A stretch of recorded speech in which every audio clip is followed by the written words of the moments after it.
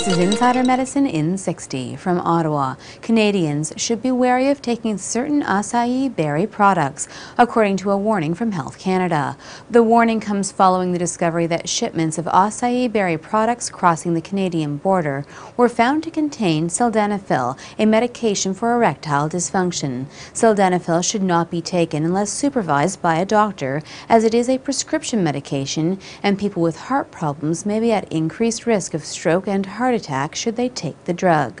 From Leeds, according to a report published in the journal Cell, researchers may have found a new approach to treating blood clots. Currently, most patients with blood clots are treated with the anticoagulant Warfarin, a medication that thins the blood but also puts the patient at risk of excessive bleeding if they get injured. Researchers have now discovered that the molecule polyphosphate contributes to the blood clot in the artery without adversely affecting the patient's wound healing ability, a discovery that could make the molecule a new target in blood clot treatments.